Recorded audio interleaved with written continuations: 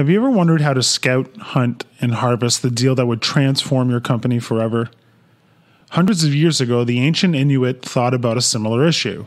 How do we scout, hunt, and harvest a meal that will feed our entire village for a year? When spring was coming and the ice was breaking, the Inuit knew that the whales would be moving, and that meant one thing and one thing only. It was whale hunting time.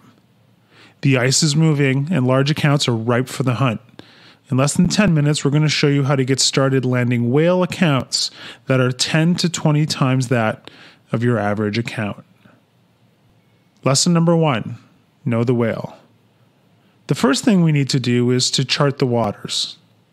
Just like there are other fish in the sea, there are other boats in the ocean. So knowing the competitive environment and ensuring that you are differentiating your brand promise is the key.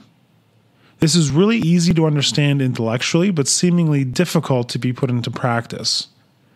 Whale hunting, by definition, means that you will be chasing a very small portion of your marketplace. What you'll need to make this work is a target filter.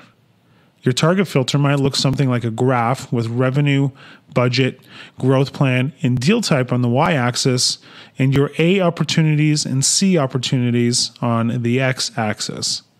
That way you'll know what a whale looks like when they come to the surface. Lesson number 2, send out the scouts. Next, you'll be compiling a whale chart that is essentially a list of companies that fit the bill of your target filter. Now you'll want to start compiling information on them. Search information about the company and the senior executives and board members in the company. There are numerous tools that will let you do this, and they're getting better and better all the time. The key is this: when any information is published anywhere in the world about these people, you want it to come to your attention. Then you'll figure out how you're connected to each one of these key decision makers. The obvious place to start is with LinkedIn.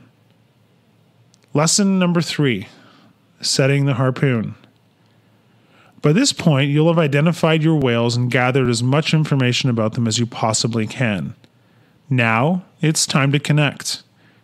Remember, it's not who you are, it's who they think you are. So, make sure you control what the authors call the aperture of perception throughout the entire process. During your first contact, you'll be relying on your digital footprint, any sales collateral you've created, and your staff. Make sure that these things leave the impression you intend them to. Now, when you're in the door, you want to be asking critical questions. The best introductory questions, the authors note, are the ones that help you understand the whale's history. Why? Because they predict their future behavior and describe the way they operate. As these questions are being asked and the dance is beginning, make sure that you're paying attention to 2 critical things. First, make sure you're knocking on the right door. If you aren't talking to the person who'd be making the decision, back up and start again. Second, be aware of small nibbles with big promises. In the author's experience, these little pieces of work rarely translate into the large account you're looking for. Lesson number 4, launch the boat. Launching the boat means committing the attention and resources to pursue the whale actively and with a single-minded intention to land the deal. But before you do this, you need to be able to say yes to 3 important questions. Are the odds of landing the deal in our favor? Can we commit adequate resources to ensure a successful hunt? Can we harvest the whale if we land it?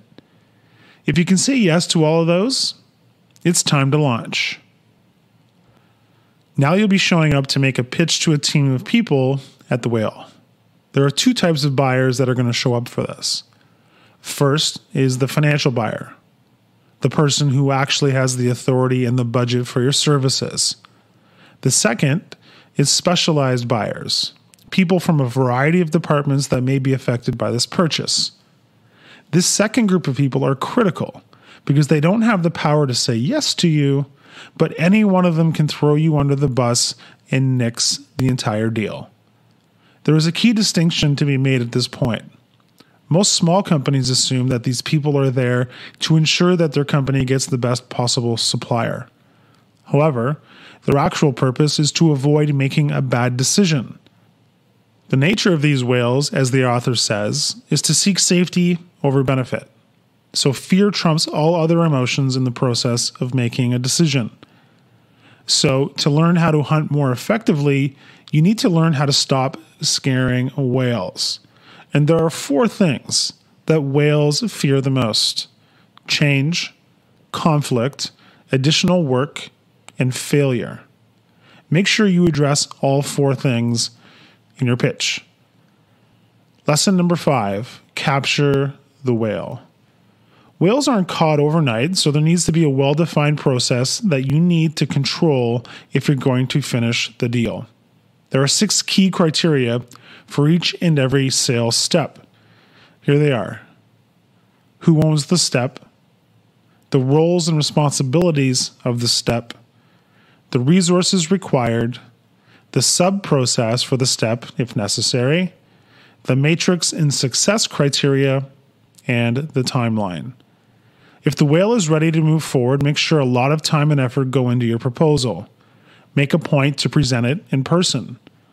If the buyers aren't interested in hearing it in person, or at the very least through an online meeting, they probably aren't serious about doing business with you.